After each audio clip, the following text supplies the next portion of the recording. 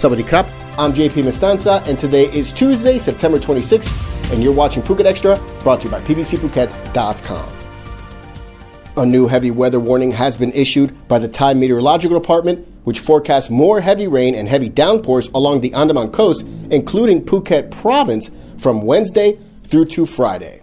The warning, issued by the TMD Director General at about 5 a.m. on Monday morning, marked that active weather systems across the region will see the southwest monsoon strengthen on the Andaman Sea. The heavy to very heavy rain may cause flash floods, especially in areas of mountain slopes, near waterways, and in low-lying areas. People were also urged to exercise caution in open areas, especially near large trees or large billboards or signs.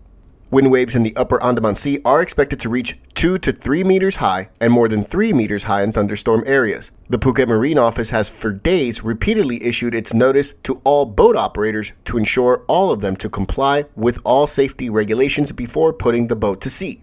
Phuket was battered by heavy rain and strong winds heading into this past weekend that felled 4 large power poles on the Patong to Kharon route that partially blocked the road. It took about 3 hours to clear the road and resume traffic. Friday's heavy rains resulted in major flooding in Patong, rendering many roads impassable for small vehicles. Streets such as Ratchute 200P Road, Nanai Road, and Sainamien Road were among the worst affected. First responders were called in to assist people, including evacuating elderly residents and children to safer places using boats. For more, visit thephuket.news.com. Rewat Arirob, the president of the Phuket Provincial Administration Organization, the PPAO, has refuted claims made online that his office has spent 50 million baht on building the road over the hills from Chalong to Patong. Rewat's comments came at a press conference held on Monday at the Old Provincial Hall on Nadison Road in Phuket Town, which is now used by the PPAO. That's when it was repeated that the Patong-Chalong Road was a project launched as an immediate response to the landslide on Patong Hill in October of last year. The PPAO and the Office of Natural Resources and Environment worked together to create the new road, and that Chalong Municipality and Patong Municipality jointly applied to the Royal Forest Department to allow the road to be built where it crosses RFD land. However, officials cited a claim made on social media saying that the PPAO had spent 50 million baht on building the road was untrue. In refuting the claims that the road cost 50 million baht, the PPAO issued a statement on Monday that stated, quote, "The total amount was 905,862 baht, of which 808,500 baht was for fuel and 97,362 baht for crushed stone." The statement went on to say, quote, "In addition, the Phuket Highways Office supported the project by providing asphalt concrete road surfaces. Other government and private agencies also supported the project in various parts." This is the first time the PPAO has publicly revealed any financial figures related to this project. The road was built under a budget of, quote, tens of millions of baht after Phuket Governor Narong Wucheo last October declared the landslide on Patong Hill a disaster. In declaring the landslide at Patong Hill a disaster, it allowed access for officials to the Provincial Disaster Relief Fund to pay for road improvements to alleviate the impact on essential traffic traveling to and from Patong, Phuket's main tourism town. Phuket's Standing Disaster Relief Fund has long been reported as 50 million baht.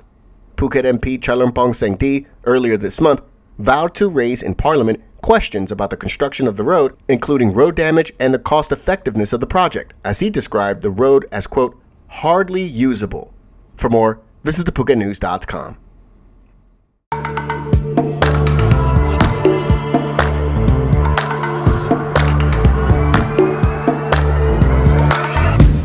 Sure that it'll be easier to clear you from my mind. I wish you fall out from the window, take a bad trip to the ground. Ooh. And bring the pleasure, see pressure just before you break a bone. Oh. 2 people are lucky to be alive after their delivery truck slammed into a power pole on Tepkasatri Road early this morning, beside the northbound exit of the Bangku underpass in Kokeo. The accident took place at about 3:30 a.m. this morning, about 100 meters before the Kokeo post office. Rescue workers arrived to find the delivery truck still beside the power pole with heavy damage to its front. The 2 people inside the truck were injured, one with facial lacerations, while the other suffered an injury to his left leg, along with face and head injuries. Both were taken to Phuket Mission Hospital for further treatment. The driver of the truck, however, a 52-year-old Thai national, was not injured in the impact. He told police that the 3 of them were returning from delivering goods to convenience stores in Phuket Town when he admitted to having fallen asleep at the wheel just before the crash. Police have yet to determine what charges, if any, the driver would face. He was taken to Phuket City Police Station to be tested for alcohol. For more, visit thephuket.news.com. Region 8 Police have opened a joint operations center at the Phuket International Airport in the name of providing security for tourists.